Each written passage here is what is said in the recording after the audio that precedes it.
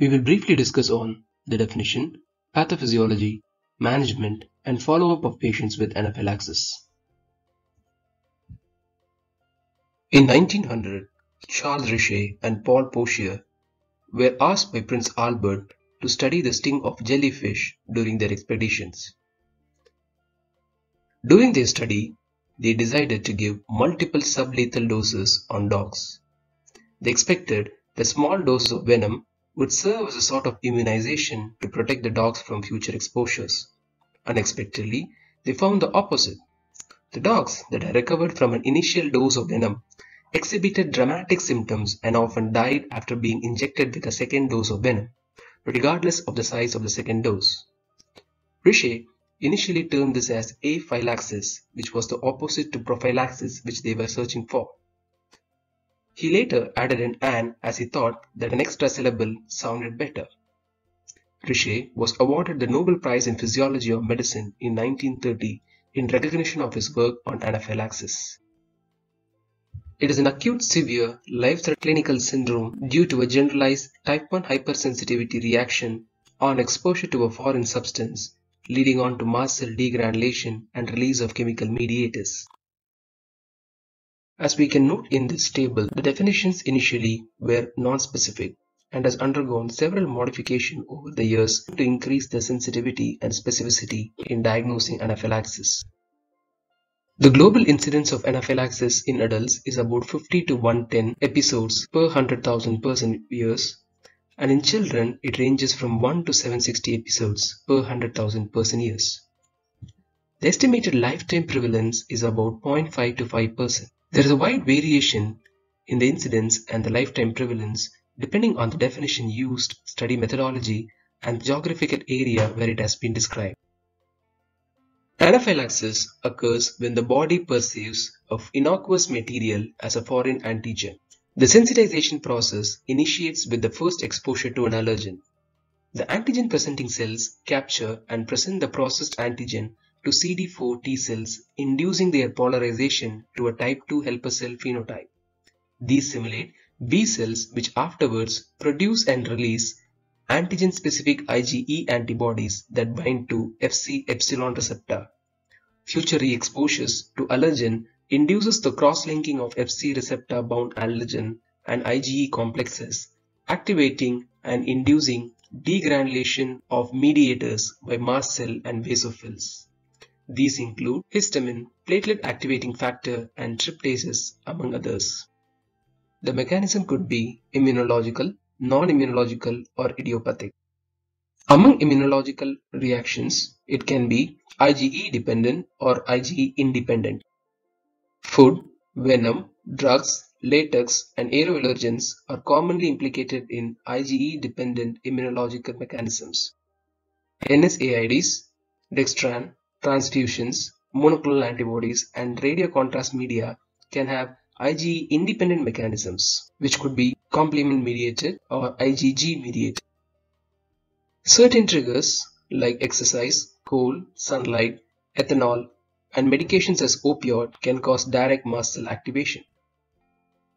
In up to 40% of cases, the mechanism still remains unknown. They do not have a clear-cut history and screen tests may be negative. In such cases, previously unknown trigger or an underlying mast cell disorder needs to be ruled out. In many cases, detecting KIT mutation in peripheral blood or in bone marrow may be necessary in order to diagnose systemic mastocytosis. The common agents which trigger an anaphylaxis include food, venom, and medications. Food anaphylaxis is very common, especially in pediatric age group. 8 foods account for almost 90% of all food allergy reactions. They include eggs, crustaceans, gluten, fish, milk, peanut, soya, and tree nuts. Other common reasons for anaphylaxis include venom. Venoms from snake, scorpion, including the ASV which is used to treat these envenomations, can trigger anaphylaxis. Other common agents include honeybee, wasp, yellow jacket, fire ants, and hornet. Medications are another common group which can trigger anaphylaxis. They may be enteral antibiotics NSAIDs or parenteral administration of antibiotics, especially beta-lactams, paralytic agents and sedatives, contrast media, vaccines and other blood products. Latex is another common agent that has been implicated in anaphylaxis. Food-dependent exercise-induced anaphylaxis is a distinct entity reported in USA, Japan, and Thailand. It is commonly noted among females in their late teens and mid-30s. It essentially needs two triggers, which is an exercise 2 to 4 hours after ingestion of offending food. Other than these triggers, certain cofactors and concomitant diseases also play a role in aggravating the disease condition. The cofactors commonly implicated include exercise, infection, emotional stress, and premenstrual status. Concomitant diseases as eczema, allergic rhinitis, asthma, cardiovascular diseases, and psychiatric illness may aggravate the disease process. The diagnosis of anaphylaxis is clinical. No lab parameters are required for diagnosing anaphylaxis. However, serum histamine and serum tryptase are used in few settings in anaphylaxis. Serum histamine has a caveat that it returns to baseline within an hour of exposure. Serum tryptase stays in the circulation for at least 6 to 10 hours. It is not always elevated in food anaphylaxis. However, it is useful in differentiating pseudoanaphylaxis from anaphylaxis. Majority of the centers do not have easy availability to these tests and they are quite expensive to be done. Anaphylaxis causes a multi-system involvement. Mucocutaneous involvement are the commonest, accounting for about 85 to 90% of clinical presentation. The common features include urticaria, flushing, pruritus, and angioedema. One need to assess the swelling of lips, tongue, and oral pharynx for angioedema. Ask the patient to speak his or her name in order to assess periglottic or glottic edema. Examine the skin for urticaria or angioedema. It is important to remember that 10 to 20% of patients do not have any skin finding. Respiratory involvement is the second common involvement in anaphylaxis. Patients can have dyspnea, wheeze, stridor, and in late cases may present in acute respiratory failure. Cardiovascular involvement is characterized by acute hypotension, dizziness, syncope, palpitations, chest pain, and tachycardia. Gastrointestinal symptoms are relatively uncommon other than food anaphylaxis and may present with nausea, vomiting, diarrhea, and crampy abdominal pain. Neurological symptoms are relatively uncommon in anaphylaxis but may present with headache and seizures. Anaphylaxis is highly likely when any of the following three criteria is fulfilled. Sudden onset of an illness within minutes to several hours with involvement of skin, mucosal tissue, or both, such as generalized hives, itching, flushing, or swollen lips, tongue, and uvula, with sudden onset of respiratory symptom which include shortness of breath, wheeze, cough, stridor, or hypoxemia. Or if there is sudden reduced BP or symptoms of end organ dysfunction such as hypotonia or sudden collapse. The second criteria is two or more of the following that occur suddenly after exposure to a likely allergen or other trigger for that patient within minutes to several hours, which may include sudden skin or mucosal symptoms, sudden respiratory symptoms, sudden hypotension or symptoms of end organ dysfunction, or sudden gastrointestinal symptoms which include crampy abdominal pain and vomiting. The third criteria is reduction in blood pressure after exposure to a known allergen for that patient. In infant, low systolic blood pressure is defined as an age-specific hypotension or greater than 30% decrease in systolic blood pressure. In adults, hypotension can be a systolic blood pressure of less than 90 mm of mercury or greater than 30% decrease from a person's baseline. It is important to note that anaphylaxis is often an underdiagnosis. In a study, over 80% of around 7,000 responders correctly identified anaphylaxis when given a scenario of a patient with cutaneous involvement. However, Only 55% recognize anaphylaxis in a case without cutaneous involvement. Importantly, diagnostic confusion has been reported in children hospitalized for life-threatening asthma, some of whom met the diagnostic criteria for anaphylaxis. So it is important to keep our eyes open for this condition. The common conditions that mimic anaphylaxis include acute asthma, syncopal attack, anxiety or panic attack, aspiration of a foreign body, cardiovascular conditions like acute myocardial infarction, pulmonary embolism, neurological events like seizure, cerebral vascular accident, or autonomic epilepsy. Certain non-allergic angioedema such as hereditary angioedema, ACE inhibitors associated angioedema, and Redman syndrome that occurs commonly following vancomycin infusion can be confused for anaphylaxis. Vasovagal attack or vasovagal syncope is one of the common DDs for anaphylaxis. There are key differentiating features between anaphylaxis and vasovagal attack. Anaphylaxis occurs in minutes, whereas vasovagal attack occurs in seconds. A common trigger like medication, venom, or food allergen may be identifiable in anaphylaxis. Pregnancy, dehydration, extreme fear, stress are common precipitants for a vasovagal attack. The skin remains flushed in anaphylaxis, whereas it is pale and cold in vasovagal attack. Respiratory system examination is usually normal in vasovagal attack, but we may have wheeze or stridor in anaphylaxis. The key differentiating feature when both present with hypotension is anaphylaxis present with tachycardia, whereas it is usually bradycardia in vasovagal attack.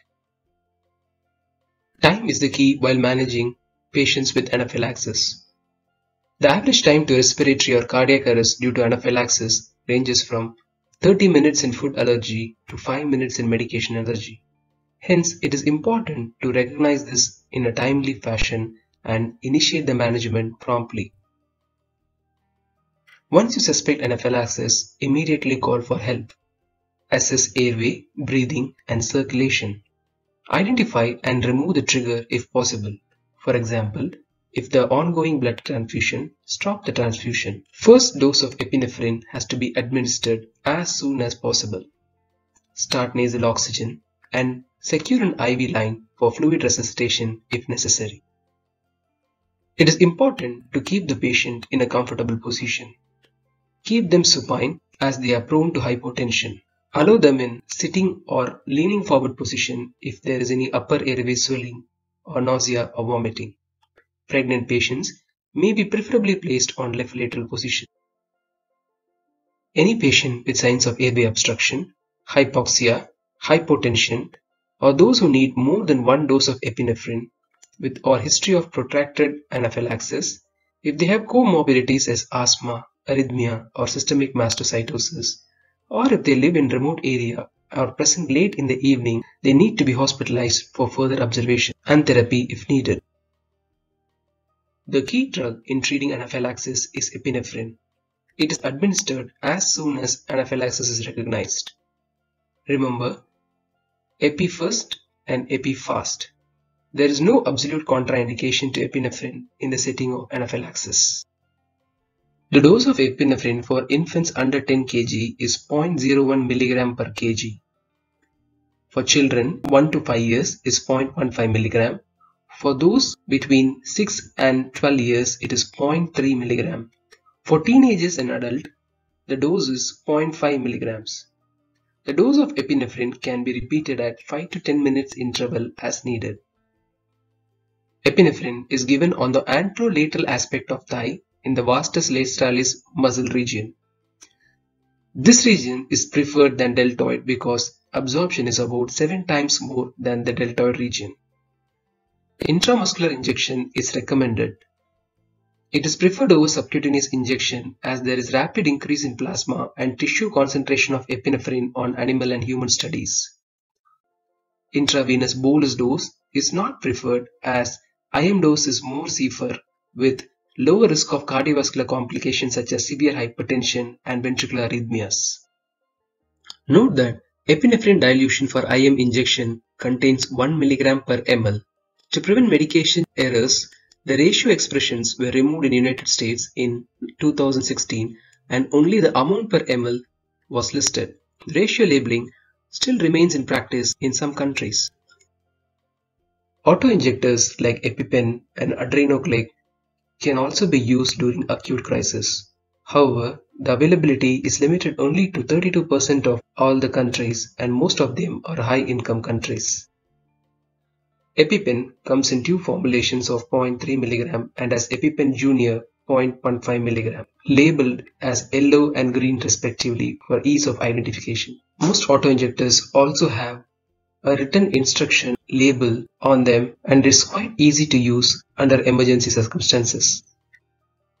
In majority of the countries, EpiPen is still not available. In such cases, home-prepared IM epinephrine can be given.